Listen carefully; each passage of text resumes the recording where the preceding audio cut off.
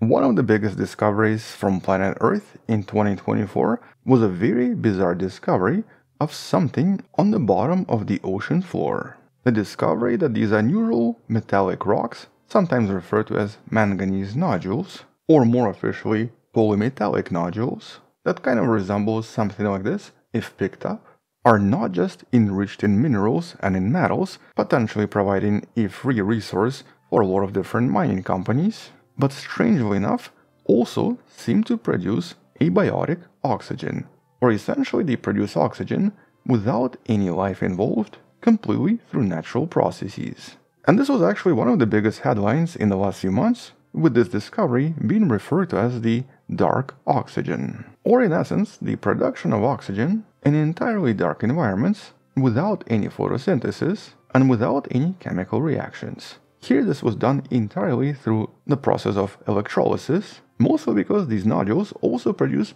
just a little bit of voltage, enough to turn water molecules into hydrogen and oxygen. But because in some locations these nodules are all over the place, it essentially suggested that this could actually provide enough oxygen for various isolated biospheres, and possibly huge biospheres involving lots of different organisms we've never really considered before. And that's because these nodules are mostly found in the so-called abyssal plains, the depths of 4 to 6 kilometers that technically represent 70% of all global oceans, potentially making this one of the largest, if not the largest, ecosystems on the entire planet.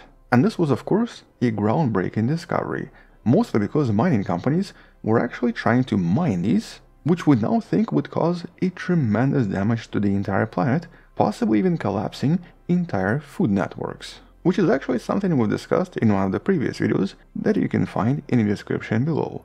But in essence, because we now are pretty certain quite a lot of oxygen seems to be generated by these unusual metallic nodules, the obvious next question to ask is, okay, but do these exist elsewhere? And could they also provide just as much oxygen to some other planet or some other moon somewhere out there? Which is kind of what this particular study decided to tackle. A somewhat hypothetical thesis trying to investigate how likely is life to exist somewhere out there, and what kind of life might exist somewhere out there if these nodules are a kind of a universal feature of any world that contains an ocean. And so, hello wonderful person, this is Anton. Let's discuss the dark oxygen discovery once again and talk about the potential astrobiological implications. But here, let's briefly start by discussing what we know about this and how likely these are to exist somewhere out there. So first of all, since this is actually a somewhat recent discovery, there are still a lot of unanswered questions. For example, electrolysis is assumed to be responsible for the production of oxygen, but even that is not 100% certain. We just know that these rocks definitely generate oxygen, and they seem to do so in the depths of the ocean in extremely dark environments. And so in other words, our planet seems to have always had the source of molecular oxygen that did not involve photosynthesis. But the biggest question here is, of course, how exactly does any of this work, and how exactly do these form?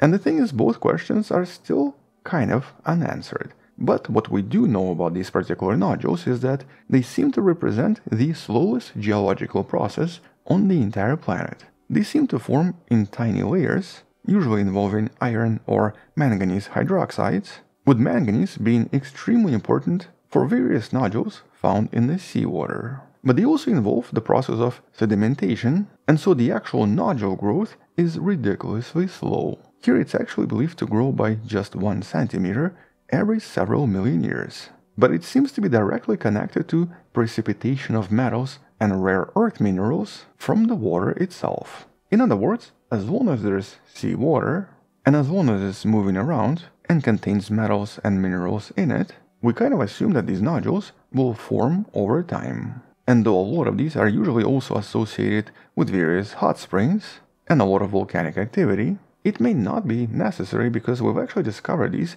even inside various lakes. But in reality, the formation of these nodules is still a huge mystery. For example, there are even papers that suggest that maybe biology is involved after all, and maybe this is actually a result of some kind of a microbiological activity. In short, nobody knows. But technically, we do expect them to exist in any ocean that contains metals and minerals, which seems to be true so far for all of the locations on planet Earth.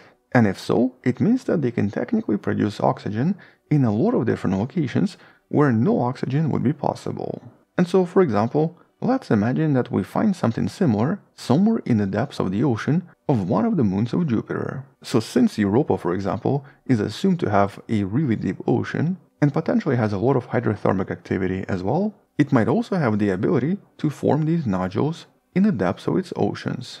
And so assuming that dark oxygen is produced there as well, the next question is, well, what kind of life could be supported by all of this, assuming those moons and those oceans receive just as much dark oxygen as we receive right here on planet Earth? And so in that sense here, we're imagining a scenario with abiotic oxygen produced inside the oceans and some kind of a primitive microscopic life surviving in these oceans.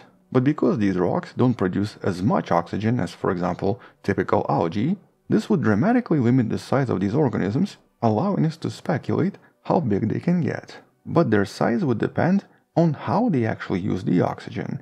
If they can only absorb it through diffusion, they're not really going to be able to get too large. Here, rough calculations suggest that for organisms using diffusion, which is basically when everything, all of the nutrients and all of the oxygen goes to the cell directly, can reach maximum sizes of maybe 0.1 to 1 millimeter across. This is based on the estimates for the dark oxygen concentration inside of these dark oceans. And at these sizes, this is actually comparable to what we usually find in the oceans on Earth as well. But if we consider something more complex, such as something using internal circulation systems, so here we're talking about things like heart and various organs, the size limit goes up to about 10 centimeters maximum, which is basically because circulation systems allow various animals to deliver oxygen to various tissues much more efficiently.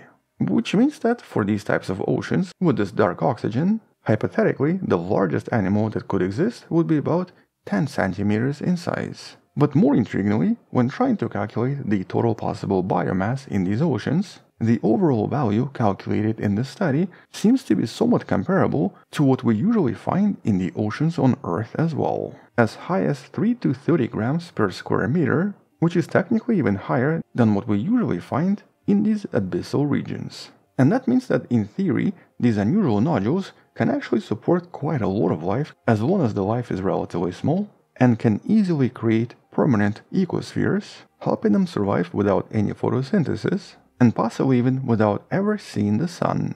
As a matter of fact, hypothetically, this suggests that we don't even need the sun anymore to have these potentially habitable conditions. In theory, the discovery of this dark oxygen suggests we can have life on any object that can have a liquid ocean. But naturally, because all of these are super recent discoveries, all of this is just a speculation. For example, we have no idea what type of microorganisms rely on this dark oxygen or have adapted to living in these conditions here on Earth, and what metabolic requirements they might have otherwise. We also have no idea if any of the larger organisms, such as for example some kind of a fish, require this dark oxygen for survival. And much more importantly, we have no idea what effects this had on the evolution and the advances of life on planet Earth. But because of this discovery, we actually now have a much higher chance of potentially discovering some kind of life out there. And that's because even though planets like Earth seem to be relatively rare, various ice worlds containing oceans,